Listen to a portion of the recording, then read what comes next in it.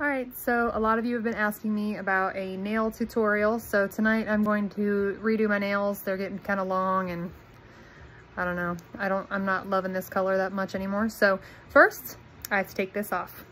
Be right back.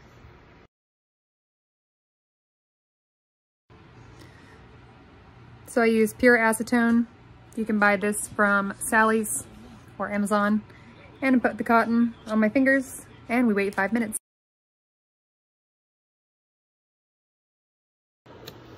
All right, so now that I've got most of the color off from the powder, I'm gonna take this tip off and I'm gonna use a 240 sanding bit to get just the rest of the color off so the nails are clear, and then we will shape.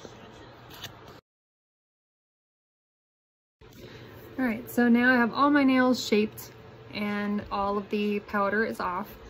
I always first apply to the whole nail a clear first, just to make it a little bit stronger, fill in any of the gaps where the new growth and the old growth come together. You can get this at Sally's Beauty Supply or you can get it on Amazon. So here we go. Okay, so now I'm gonna do tips. And to do tips, you have to have one of these, which you can also get on Amazon or on Sally's.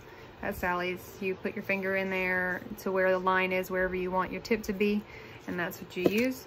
So I'm going to use this Baby Doll pink for the base and the white for the top.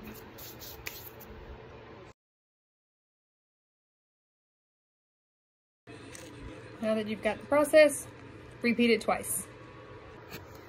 All right, now that we've done step 1 and we have dipped our nails, now we apply the activator, which is step 2.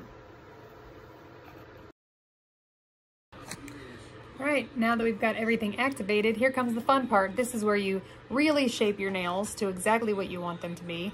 You use the drill to make sure that they're smooth and that there's sometimes the powder goes over into the crack of your finger. You want to get that off.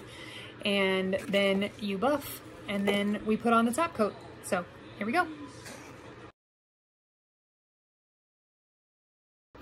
All right, so now my nails are buffed and shaped.